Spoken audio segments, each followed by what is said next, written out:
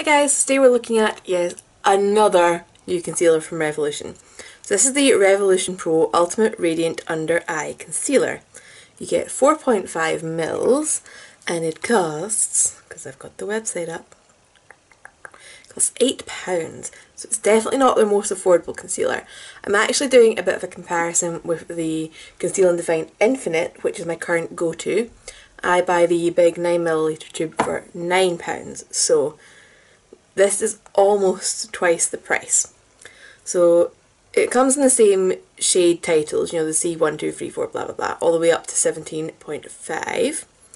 And then it says, the Revolution Pro Radiant Under Eye Concealer is the best liquid concealer to brighten, colour correct and illuminate fatigued eyes whilst helping to diminish the appearance of fine lines.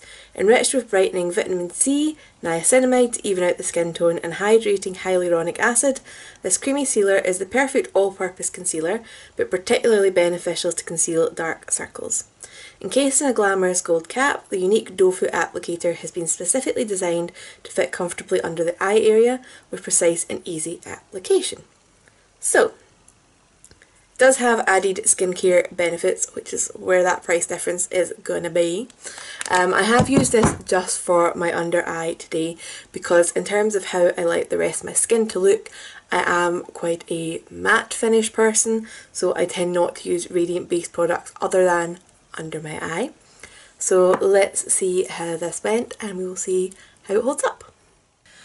Right, so let's get this started. We're going to put the brightening concealer on the right eye because it's got the word in it, and we're just going to use the Conceal and Define Infinite on the other side just to kind of compare whether this does really brighten. So they're both the shade C1, so hopefully they're going to be identical. So this is in the square tube, a little bit like the NARS brightening concealer, but cruelty free. So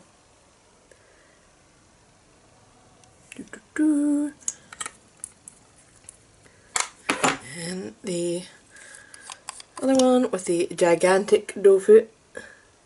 I actually think I prefer the gigantic doe foot, is that weird? And that looks a little bit lighter actually, which is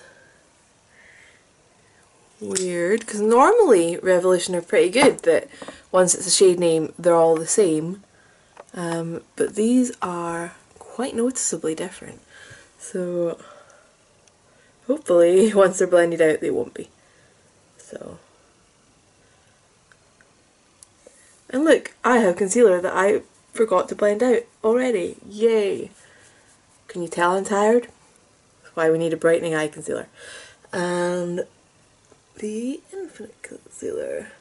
So I've not done a corrector today just because it's a brightening concealer, it's meant to do it itself. And it looks a bit more natural, I would say, on this side. Got higher coverage on this side, but this looks a bit more natural. I'm just going to add a little bit more, see what I can do. Even things out. But I think this side is definitely a shade lighter, despite being the same shade name, which is, it's a bit strange with like a brightening concealer being darker, but whatever. I think it is doing a good kind of reflecting. It looks a bit more even under here, whereas this looks a little bit more sunken because it's not reflecting quite as much. So that's nice. So yeah, at the moment I quite like this. Let's get everything set down. Oops. So I've just got my usual RCMA powder and we'll see how these both look once they're set. Okay.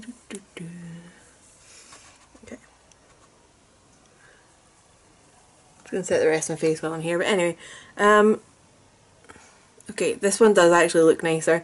The under eye area just looks a little bit smoother, which is good. So hopefully they will last just as well cover wise. What time are we at? You're at 11:15. My bad. So I'm going to go finish the rest of my makeup and we will see how these hold up throughout the day. Right, back for a check-in. So the time is just about 10 to 11. So I've got a tiny bit of smudging on my lower eye from, I don't know if it's mascara or my eye makeup, but we'll zoom in so that you can see. So I actually feel like the coverage on this side has lasted better, because ignoring the smudgy stuff here, the line where my kind of shadow starts is far more concealed on this side, which is the Infinite cover, and it's pretty visible on this side.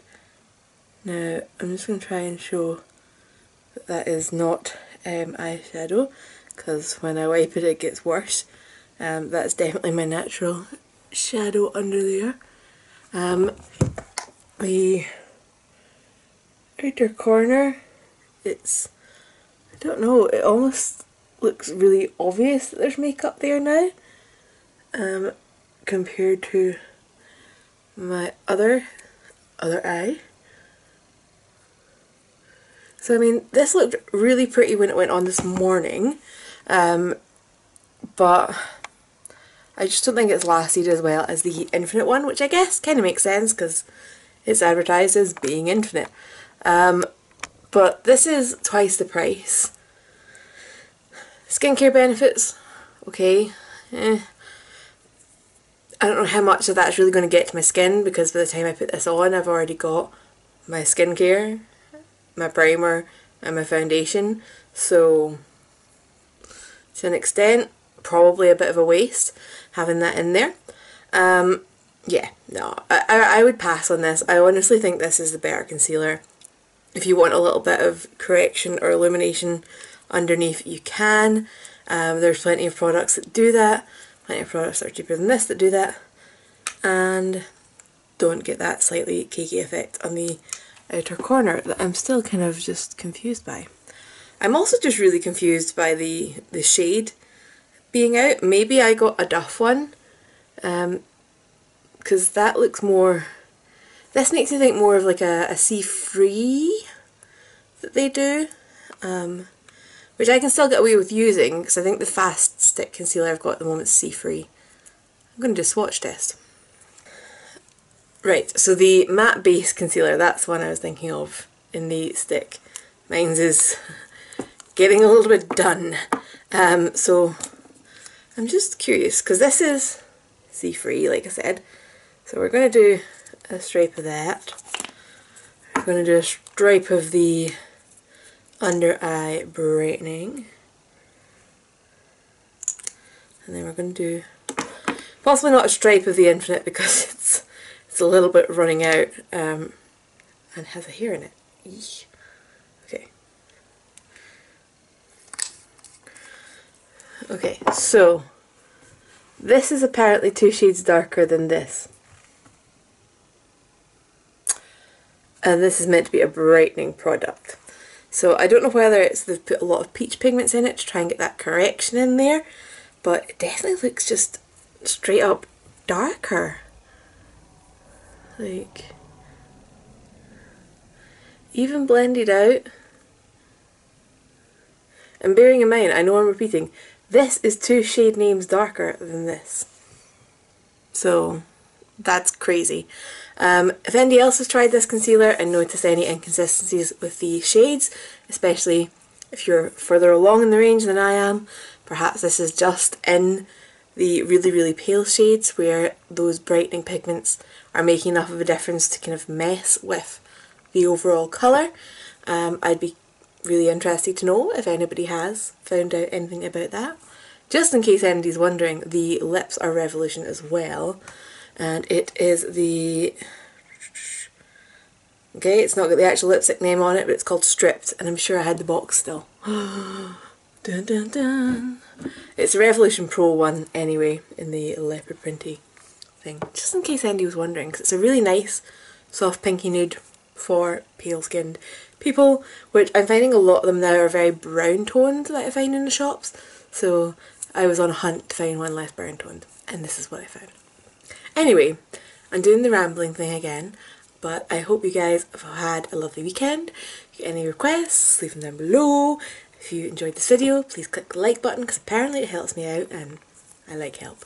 So I need help would be better, but hey, bye guys.